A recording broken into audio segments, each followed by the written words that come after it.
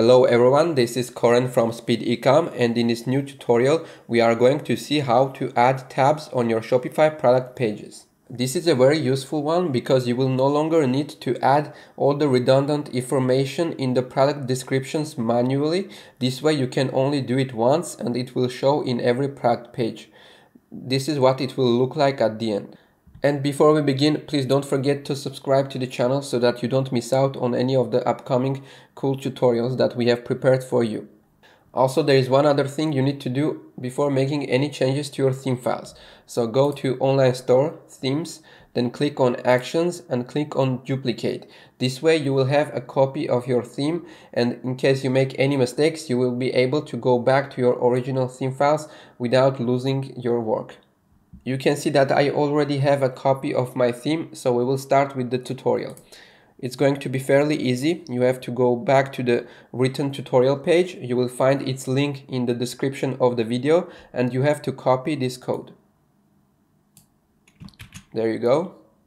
And once you've copied this code, you will go back to your store, click on Actions, then Edit Code. Here you will have to open the Sections folder and open the file under the name product-template.liquid. There you go. Now in this file there's a lot of code, and you will have to find a specific line of code that goes by product.descriptions. So you can just do a Ctrl F and then product.description. There you go, it's here. Then you will have to delete this line completely and paste the code that you just copied. Once you've done so, you will have to click Save. Now let's see what it looks like in the product page. This is a normal product page of my demo store. You can see there are no tabs, and if I refresh the page, you will see the different tabs show here. First, you will notice that the description that is unique to every product and that you can add in the Shopify product editor will go under the description tab. Then you will also notice that we have two additional tabs, and these are the tabs that we can add generic content that will be shown in all of the product pages. And now I will explain how you can customize these additional tabs. So go back to the code editor, and here we will be able to add all the content we want. Alright, so the first thing you can modify are the titles of each tab.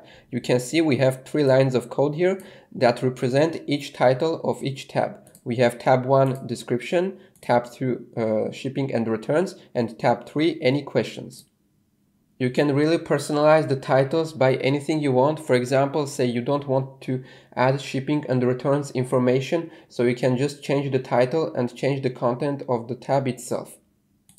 Then here we have the contents of each tab itself.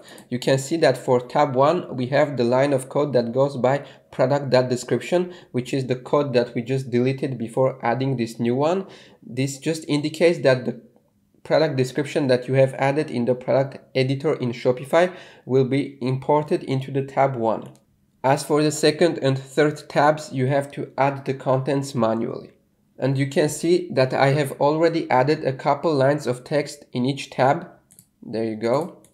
But I will show you how you can add additional content. For example, let's say for shipping and returns, you want to have the first heading as shipping, and then you want to add another one as returns. So you will add an H2, returns, and you have to close the H2.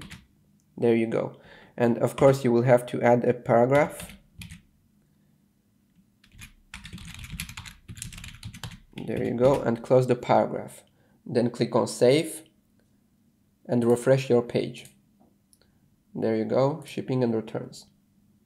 What we just did is add text with HTML code.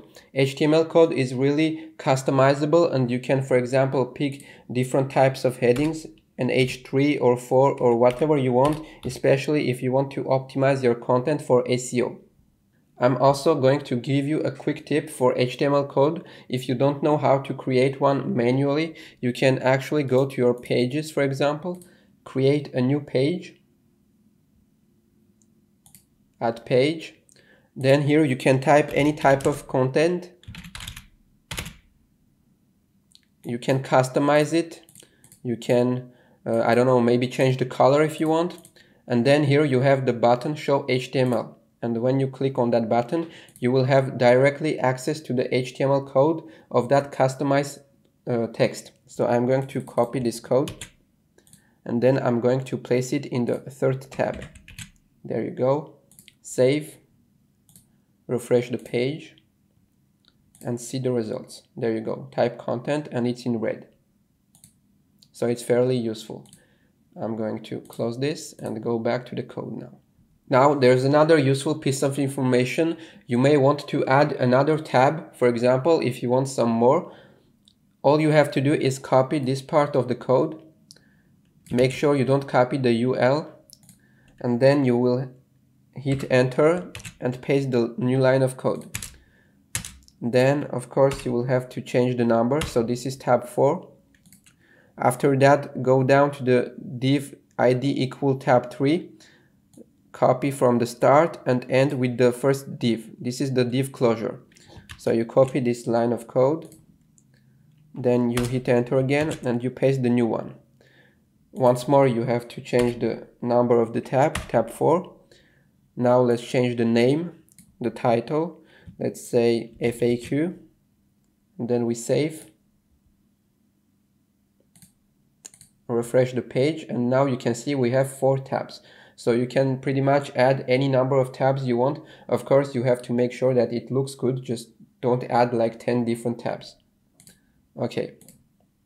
And lastly, you may want to actually move the tab section to full width. As you can see in the product page, by default you have it in the right column.